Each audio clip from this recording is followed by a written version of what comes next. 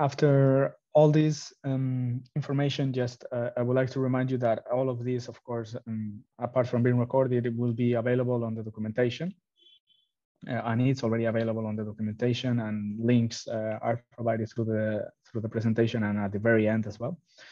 Let's move on now, and let's start collecting some data on the devices.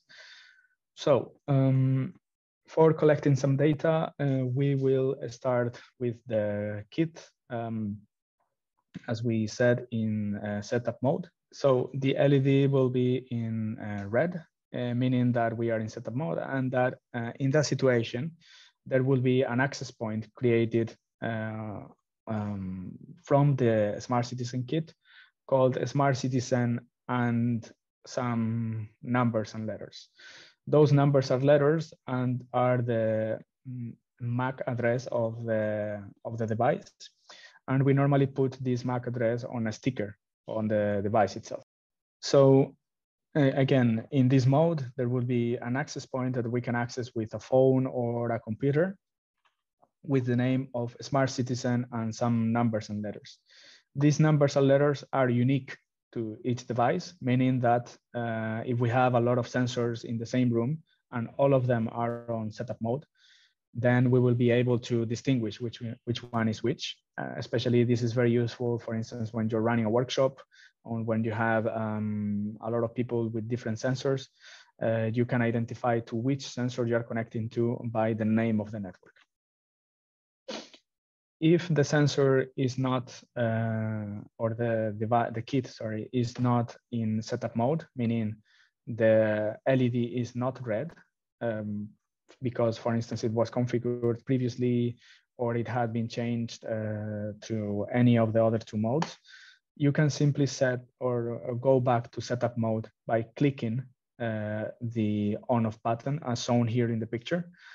This is a short click, meaning it's just a simple short click on the button and it will go to red. If for whatever reason the kit is busy at that moment and it doesn't change right away, wait a couple of seconds and then press again if it doesn't change to that mode. Okay. So to start collecting some data, the basic way that we will use is what we call the onboarding process, which is a web application that is accessible through this URL. So start.smartcitizen.me. That basically it will guide us through the process on how to configure the sensors. We will not do this today, the whole process. I will just go through the most important aspects of it, but because it's supposed to be an intuitive interface that it will provide us the different steps, and as well is documented in our documentation. But I will give you some important aspects of the process. Any sensor or any type of sensor that you have for MINKE can use the same onboarding. The onboarding is the same for all of them, and is the single point of access for the configuration. You will see at the beginning that there's two buttons. One of them is this blue button that says "Let's go," and another one that says "Skip instructions." The gray button is very useful once you've done this many times, because you will skip some slides of the onboarding process, in which we basically explain what the hardware is, and we give information of what the Smart Citizen project is and so on. If you have, let me jump a couple of slides.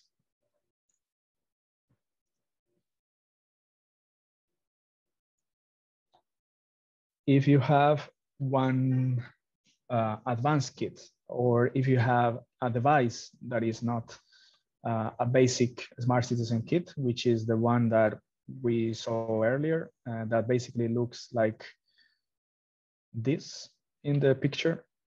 If you have anything else or any other water station, water kit, Smart Citizen Kit with external temperature, Smart Citizen Kit with GPS, any of those will have to do this process, which is at the very beginning, when you start on the onboarding, there is a small hammer and wrench emoji at the bottom right corner, which has a pop-up in blue, such as the one that you see in the picture.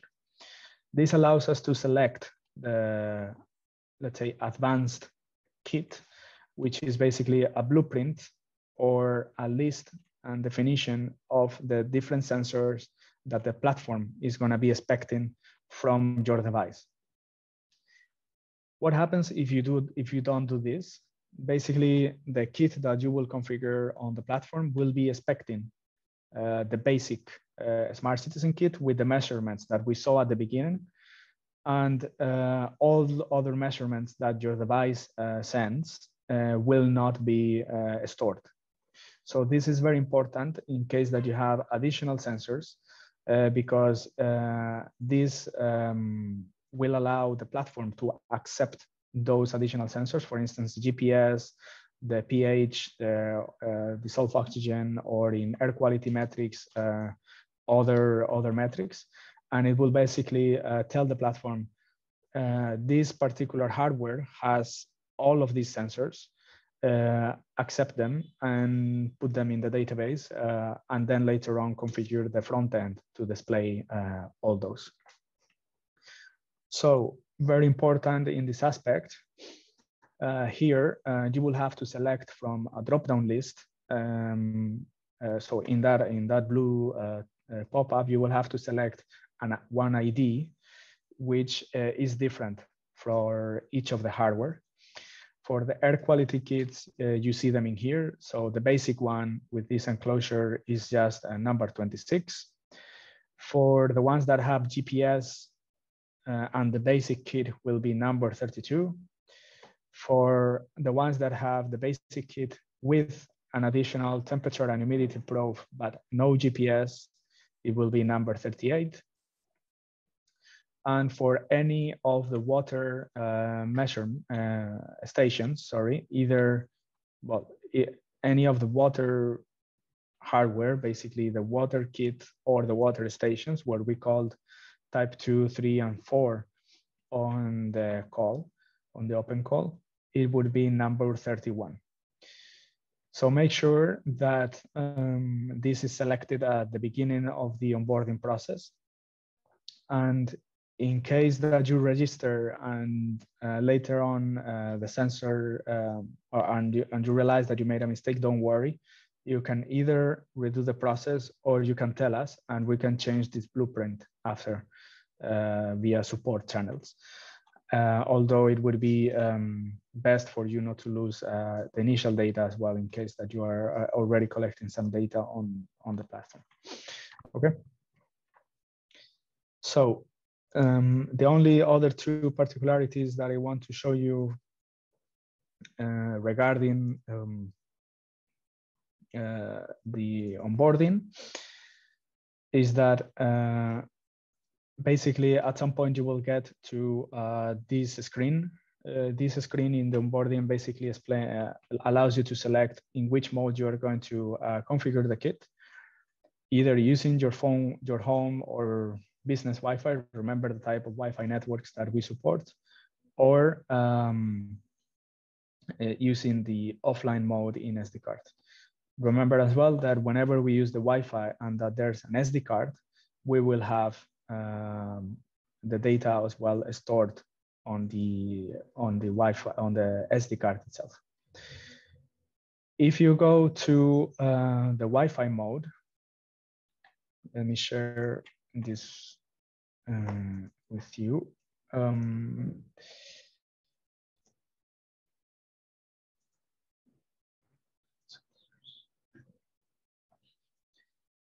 So if you go to the Wi-Fi mode, at some point, well, in either mode, you will need to use your phone to be able to talk to the device, or a computer an additional computer to the one that is on the website, on the start.smartcitizen.me website. And you will get to this screen. You can either, you will follow the instructions on the onboarding, either go to SD card mode or press start for the Wi-Fi mode.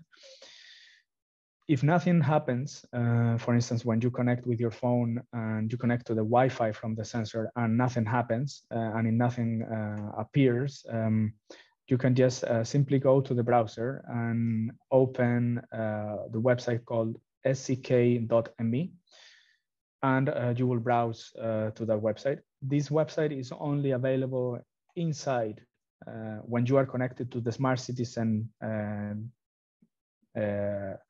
and then the MAC address access point. It will not be available otherwise. This sck.me domain doesn't exist. So it is only available when you are connected to that particular network. Also, in some cases or in some phones, you will see that there's a pop-up coming up saying that the Wi-Fi network that you're connected to, it doesn't have internet. So keep going and stay on that Wi-Fi network, because it of course doesn't have internet. The Smart Citizen Kit doesn't open, it's not a router. It doesn't open to a network. It's basically you just talking with the kit. So even if there's a pop-up, in particular in Android phones, it says, do you want to keep this connection active even if it doesn't have access to the internet? Say yes, keep the connection, because otherwise it will disconnect and it will bring you back to the other mode that you have configured, either another Wi-Fi or 4G on your phone. And finally, when you go through the onboarding process, if you go to online mode, you will get what we call this device key or a token. This is the token that identifies the hardware versus the platform. And it's a token that is only, there can only be one kit posting with that token at the same time. So you can reuse it, but only make sure that you use the same token for one kit at a time, because otherwise you will be mixing data from different devices. As well, this token, we can recover it for you later on, but if you have it, if you want to reuse it, for instance, imagine that you want to have different platform devices with the same hardware, you can reuse tokens and you can come back to it later. So if you write down this number or this token, it will be very useful for you in the future in case that you want to reconfigure a kit with the same, let's say, virtual device or platform device. Finally, on the onboarding process, in either case, either on SD card mode or on online mode, you will go through a registration process of the sensor. It will ask you to do different steps to attach that sensor to an account, a user account. So you will need to have a user account for registering that device to it. We will touch on that later, but basically the email, in case there are privacy concerns, is not used for anything else than the account creation purposes, and in case that you want to receive notifications for faulty operation of the device and things like this, but more on that later. And it will also ask you, where do you want to put the sensor on a map?